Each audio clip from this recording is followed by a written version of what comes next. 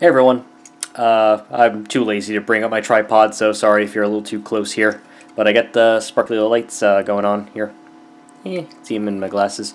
Anyway, so I was in the grocery store doing grocery shopping, naturally, and I saw this Mountain Dew flavor that I have never seen before. It's a Mountain Dew Arctic Burst, rather, my apologies. Arctic Burst Game Fuel. Ooh, very, very, very nice.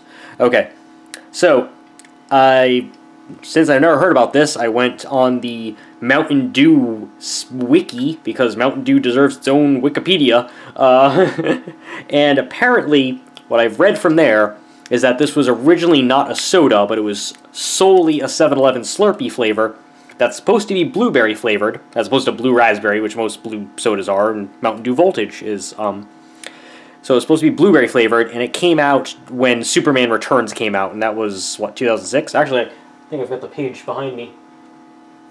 Should actually look. But no, instead I'm reading Vox articles about the CFPB. Yes, 2006. My apologies for not knowing that before I started filming. I should really do my research first. Anyway, so, came out, Superman Returns, that horrible movie.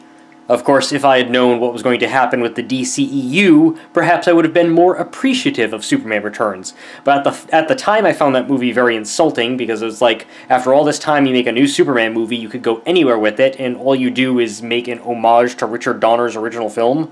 It's like, that really? It's sort of like how The Force Awakens, you could have done anything with the Star Wars universe, but instead you just kind of do a soft remake of A New Hope with another fucking Death Star.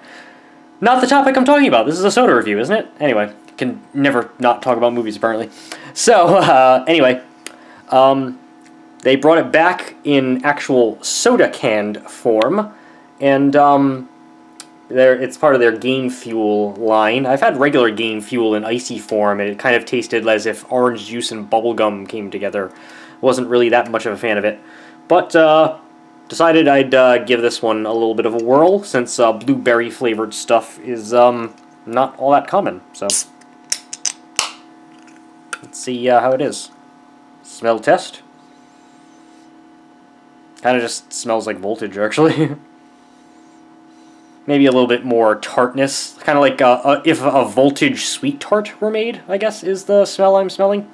Ooh, that smell. Can you smell that smell? Anyway, let's see how this is.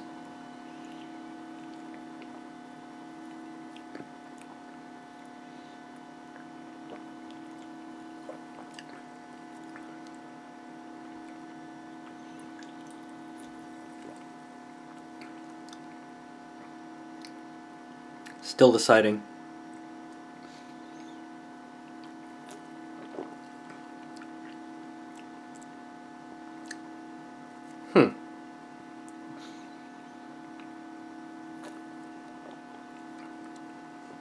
Alright, so I actually find the taste kind of weak. It's not as like thick and syrupy as some of the other Mountain Dews. I find Code Red to be very syrupy, for instance. This one is a lot thinner and lighter.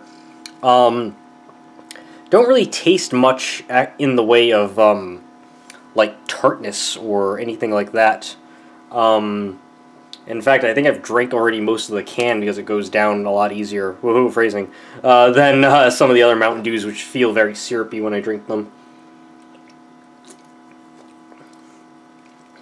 Honestly, it just kind of tastes like watered-down Voltage. It's not as, it doesn't have as much of that sickening berry taste that I like Voltage, but you can't drink it all the time, and it gets a little sickening sweet if you get down to like the bottom of a 20-ounce bottle. This just, yeah, it just kind of tastes like watered down. It also, maybe it's my imagination, but it seems a lot less carbonated than Voltage is.